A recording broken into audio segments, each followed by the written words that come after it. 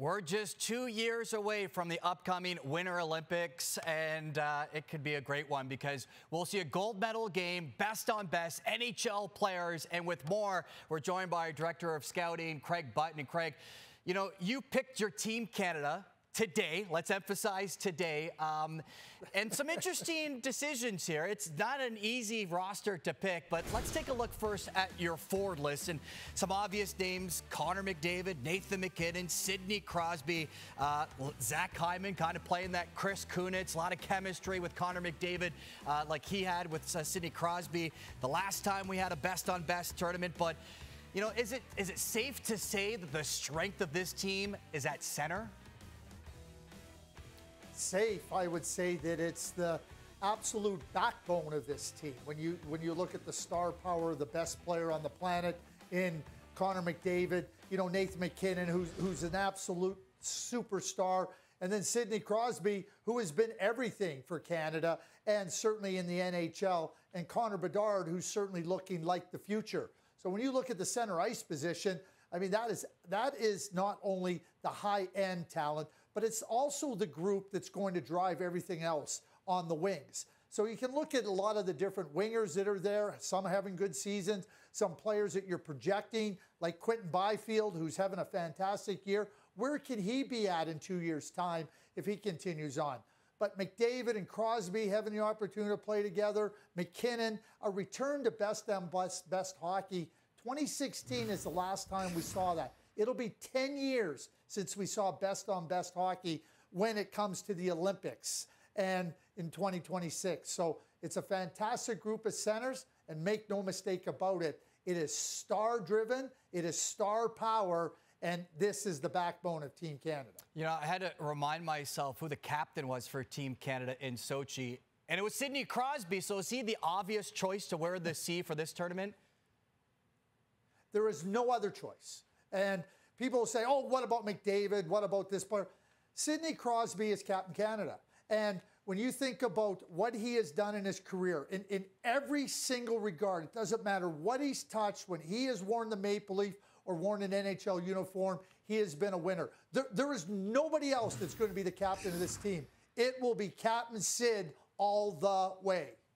No, Craig, you hear it all the time that Team Canada could ice like 2 or 3 teams and they would all compete for a medal. And a lot of that, especially when you look at, you know, today's game, it's the forward group. So who is your toughest omission in this roster?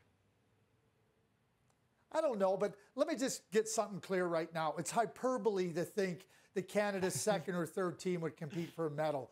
First of all, this team, their best team, doesn't automatically get a medal. Look back to 1998. There's lots of times when the best players haven't been able to do that. So, yeah, Canada has a lot of depth. You look at it and you start to, let's say, who could be your biggest omission? I don't know if there's an omission, or I'm allowing for younger players right now to show what they have.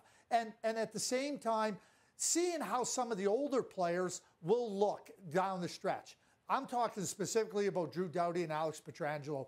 I don't think there's any question if the team was picked right now to play right now, Doughty and Pietrangelo would be on my team.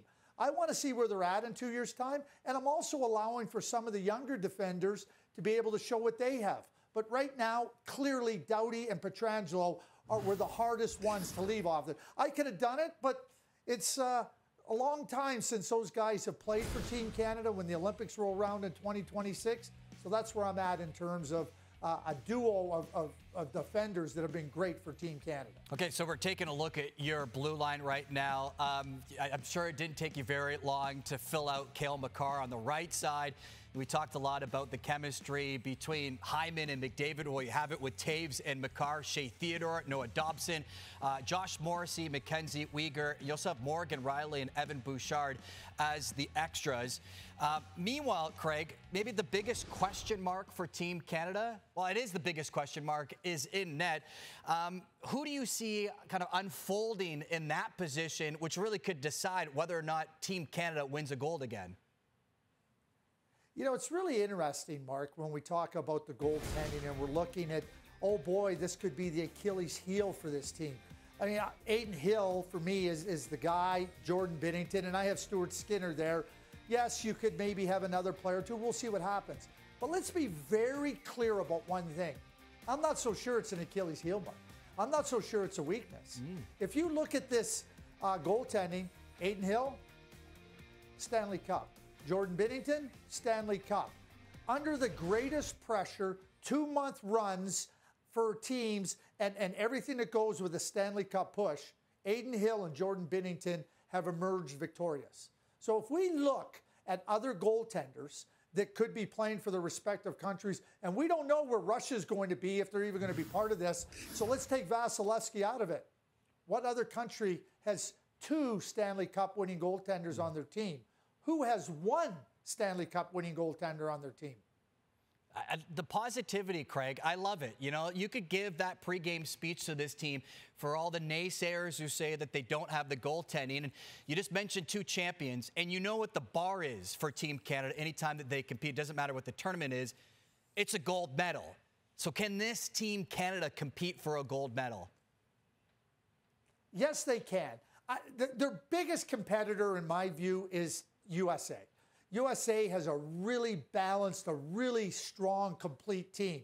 And just like 2010, when Canada won the gold medal on the golden goal by Sidney Crosby, I think that 2026 sets up as a battle for the gold medal between Canada and the USA. So are they capable of winning the gold? Absolutely, they're capable of winning the gold. And you can look at the U.S. goaltending, and you look at Connor Hellebuck, Thatcher Demko, Jake Ottinger, and everybody goes, wow. I'm not having any worries having Adin Hill or Jordan Binnington in my net. So absolutely, this can be a team that can win the gold medal and defend the NHL standard players in the Olympics gold medal from 2014 in Sochi. Well, the countdown to Milan Cortina 2026 is on. We're now just 709 days away, in case you're wondering. Craig, awesome stuff. Thanks for this.